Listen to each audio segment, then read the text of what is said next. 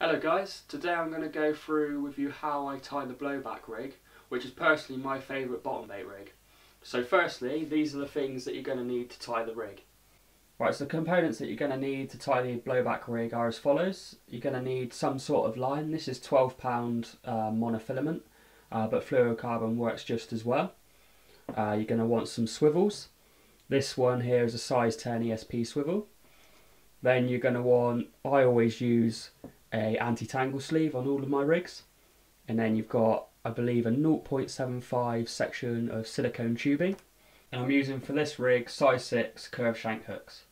Right, so the first step of tying the blowback rig is you want to grab yourself about 12 to 15 inches of monofilament. This way you've got a little bit extra that if you do tie a knot wrong, you've got a little bit to play with just to cut it off and re-tie.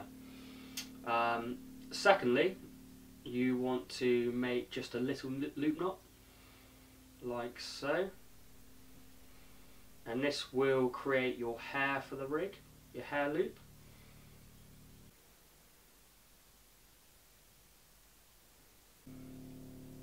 That's nice and tight. Trim off the tag, there we go, like so. And then the next thing you're going to grab is the little silicone tubing. You want to take off probably about quarter of an inch would be plenty, and then you're going to take that you've just trimmed off and thread down the line towards the loop.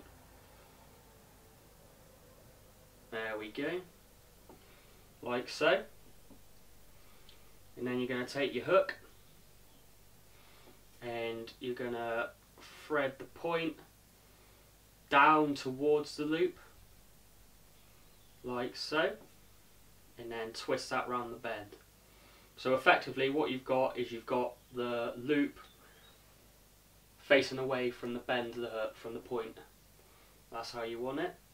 And then you're going to take the end of your line and thread that through the back of the eye of the hook, like so. So your line should be coming out the front of the eye. And the next stage is to tie your knotless knot.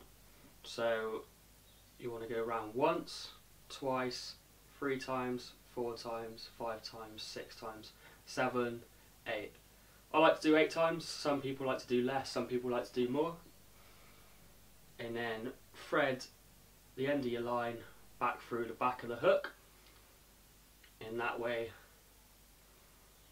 the line's going through the front, like so. And that's the stage we're at. And then you want to take your anti-tangle sleeve and thread the thinnest end on first, like so. Probably the most important part of my rigs recently. I don't think I tie a rig without an anti-tangle sleeve now, to be honest. Right, and at this stage I will trim it down to a relatively decent size to what I want it. I usually trim it down to about 8 or 9 inches now. There we go. Then I'll take the swivel and tie it on like so. And this time I'm using a blood knot. 2, 3, 4, 5 wraps around the line, back through the loop that you've just created, and then through that upper loop just to give it more security. Wet the knot and then slide the knot down towards the swivel, like so. Tighten that up.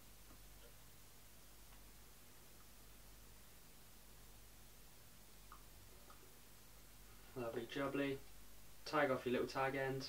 Leave a couple of mil on there just in case for any slippages. And there you have it, a perfect example of a blowback rig. Well, thank you very much for watching, guys. Please like the video and subscribe if you found this video helpful. Until the next time.